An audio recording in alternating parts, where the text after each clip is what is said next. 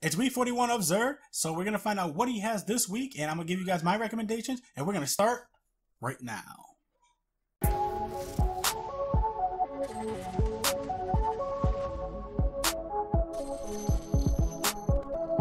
What's up guys, Reckless here, welcome to Guardian Watcher. If you enjoy my content, then hit the subscribe button and click on the bell, that way you guys don't miss out on any future videos. So, like I said, it is week 41 of Zer, and Zer is located on the Traveler, in the top right hand corner, so we're going to mark him and then find out what he has this week. Zer! What's up, dude? So, like always, we are going to go ahead and start with the left hand side. And the first exotic we'll be going over is the Skull of Daya Ahamkara for the Warlock. This comes with 1 mobility, resilience, and recovery. In terms of perk on this is actual Grandeur, which provides additional damage resistance during Nova Bomb. Nova Bomb kills grant super energy. Then we also have mobility enhancement mod, restorative mod, as well as a Void Paragon mod. Now this is a decent exotic for the Warlock. There are better exotics out there. So with that said, I'm probably going to go ahead and give this maybe a tier 3 in PvP, but probably maybe definitely a tier 2.5 in PvE, because when you do have those moments when you get a whole bunch of ads and you can obviously know about them and you get a lot more super energy coming back to you. Next exotic we're going to be going over is the Graviton Forfeit for the wonderful, wonderful hunters out there. This also comes with 1 mobility, resilience, and recovery. We're going to skip over the weapon of the week real quick. And treasure perk on this is Vanishing Shadow, which increases the duration of any invisibility effects. Your melee recharges faster while you are invisible. This also comes with Plasteel Reinforcement mod, Restorative mod, as well as Void Ordnance mod. If you guys do not have this, go ahead and grab it. Graviton Forfeit is a great exotic for PvE and PvP, but it is probably, to me personally, a better exotic in PvE. So with that said, I am going to give this a tier 1.5 in PvE, but definitely is still a tier 2 in PvP. Still a good exotic to use, so if you guys don't have it, go ahead and grab it. Next exotic we'll be going over is the Armamentarium for the Titan class. This comes with 3 resilience and 1 recovery.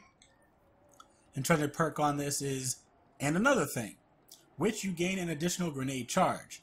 Then we have Plasteel Reinforcement mod, restorative mod, as well as power munition loader. Now, this is a good exotic from Destiny 1, and it still is a good exotic in Destiny 2.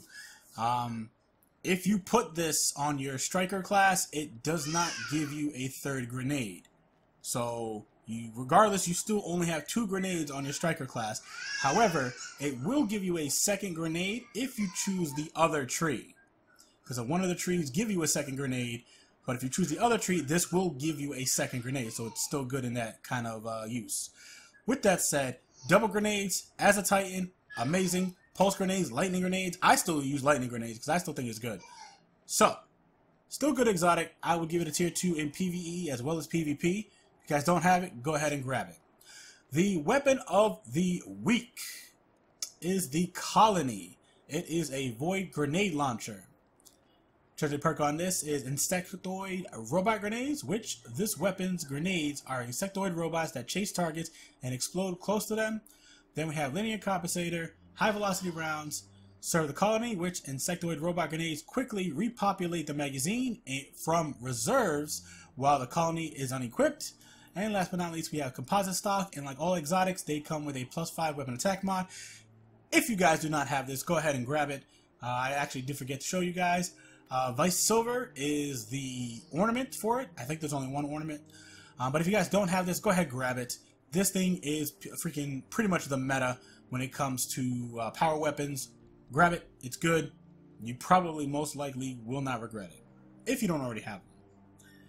As for our consumables, we have the 3 of Coins, which you pop one, you have a chance to get an exotic for 4 hours.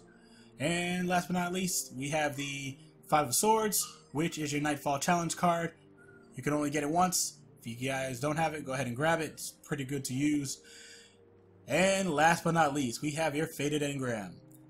Once again, I will give you the disclaimer. If you guys do not have one of these exotics, go ahead and grab these first before popping the Faded Engram, because you do have a chance to get one of these exotics for the Faded Engram if you don't already have them. I already have all of them, so I'm going to go ahead, pop this, and get my wonderful exotic for my my hunter that I don't already have. And if you enjoyed this video, then feel free to watch these videos as well. You never know, you just might like them. And if you do, leave a like, share them, and then come back for more, because you know you want to. Thank you guys for watching, and remember, less guns doesn't mean less crime.